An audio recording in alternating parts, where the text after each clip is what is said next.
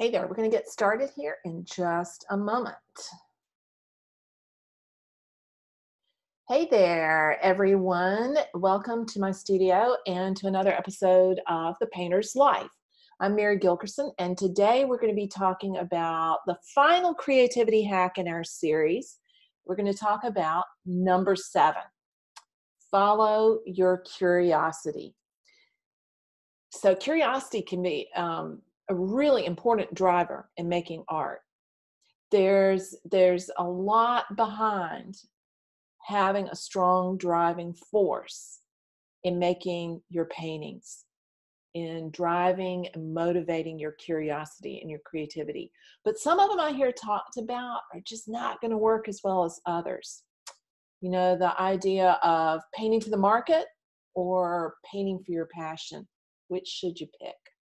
Before we dive into that, though, I want to be sure to invite you all to a new live workshop I have that's going to start tomorrow, The Rise of the Thriving Artist. It's a 3-day live workshop starting this Wednesday at 4 p.m. Eastern. And on that, I'll be sharing how you can use the creation of an online platform to help go from struggling and overwhelmed to thriving and making an impact with your art. To join us, you just want to click the link that's up above. So you can get more info on it or go ahead and register for the live training. During that training, we'll be meeting at the same time each day. We'll do it on Wednesday at 4, Thursday at 4, and the following Monday at 4. The replays will be available to those who register afterwards, so I hope to see you there.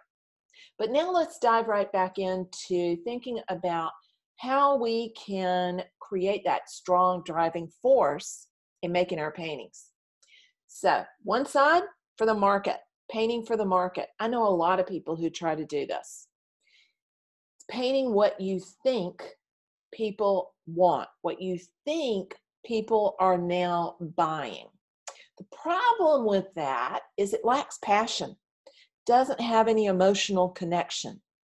And the reality is people buy for the emotional connection that they have in an artwork, and then they justify it later with logic. But without that emotional connection, they're probably not going to buy. So painting for the market, to the market, is a real big, thorny path to follow. The second suggestion that I hear a lot of people make is that you should paint what you're passionate about. But there's some problems with that too. What if you don't feel super passionate about anything, or you're just not sure what it is that you feel the great passion about? So to paraphrase Elizabeth Gilbert, we don't feel passion all the time, every day. In fact, if we did, we'd burn out. But we do and can feel curious every day. And that's the ticket. That's the real kernel, the source creative hack for this episode. Because curiosity feeds things in a way that passion just never will. It can't long term. Curiosity is sustainable. Curiosity can keep going over the long haul. And if you pay attention to the curiosities that you run into on a day-to-day basis, they can become the markers along the path to finding that deeper passion that might become a lifelong driving force. So you need to practice self-awareness. That's one of the best ways to find those curiosities. Signs of something that's a curiosity or something that is going to hold your attention, a racing mind. So if your mind is just filled with thoughts and that it's going 90 miles an hour and you have a hard time falling asleep at night because you're thinking about these things so much, that's curiosity. If it's absorbing your conversations to the point that you're probably boring your friends and family, that's a curiosity. If it makes your heart race a little bit, that's a curiosity. If you feel excitement, that's a curiosity. Do you notice how those kind of sound like some of the elements of falling in love, that precursor to love, the intriguing part? That's what curiosity is. It's intrigue. It's the stuff that becomes an absorption. And what happens when you become absorbed with something, when you follow your curiosity like that, is it allows you to deepen your focus. And it's in that deepened focus, passion really comes. So, what to look for? What sparks those curiosities? What is it that leads to those? What is it that leads to being intrigued? Pay attention to patterns there, the patterns that might form over different subjects. And one way to do that is to either journal or to sketch on a regular basis so that you can kind of document those patterns. Especially in a sketchbook, you can see the visual relationships between things. But if writing works better for you, do that. It doesn't really matter which form you approach, as long as you do it, because that's where you're going to begin to recognize those patterns. Really at the heart, though, you want to hold on to that element of play. Play is a key side component of curiosity.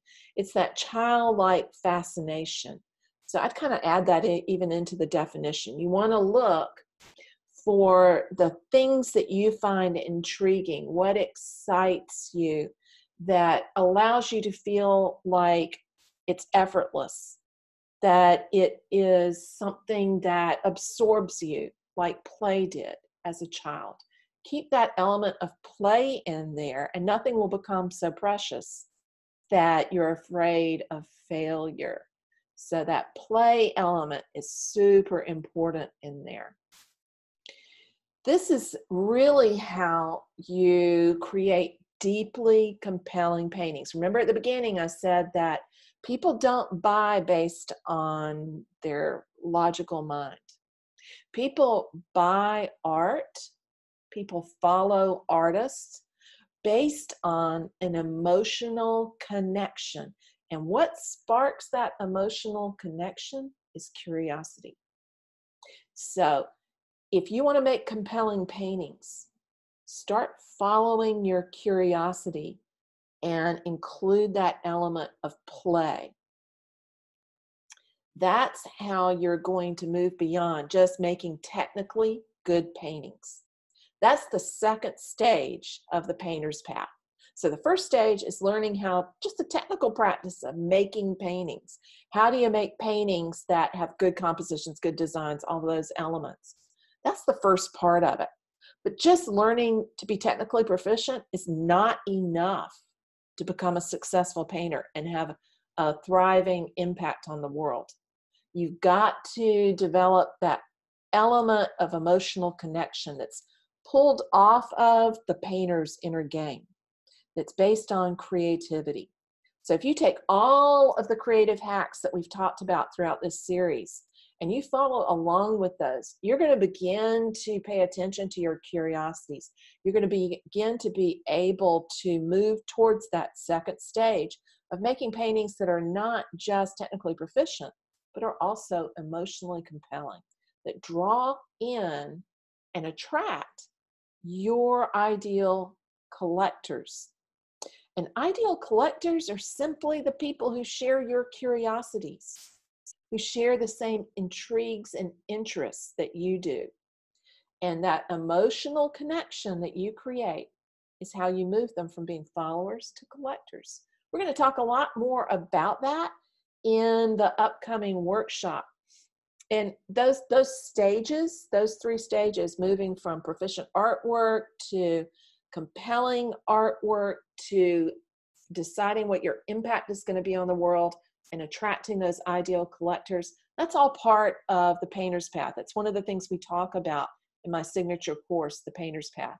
We're going to be opening that up October 11th, a little bit later, but I really do want to make sure that you all know that you're invited first to that live 3-video workshop that's going to be starting tomorrow on Wednesday the 2nd. Click the link above for more information and hope to see you there. So let me grab any questions that people might have that might have come in on the Facebook feed here. So I want to make sure I answer any questions people have about curiosity. It's one of my favorite ways to really spark creativity. Facebook's being slow to load there.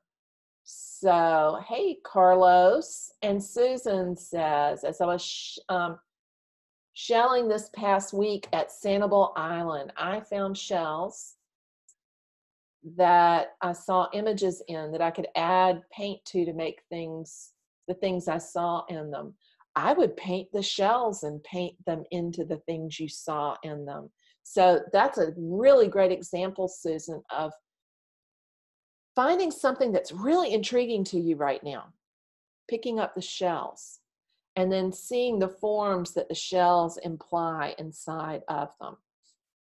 So I would write about that a little bit, sketch a little bit about that.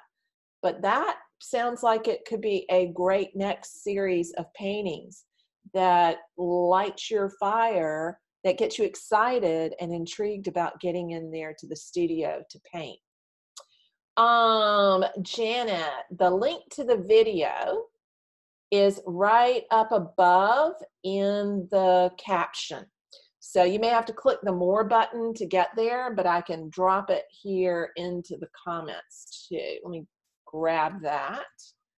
And I will drop it right here as a, oops.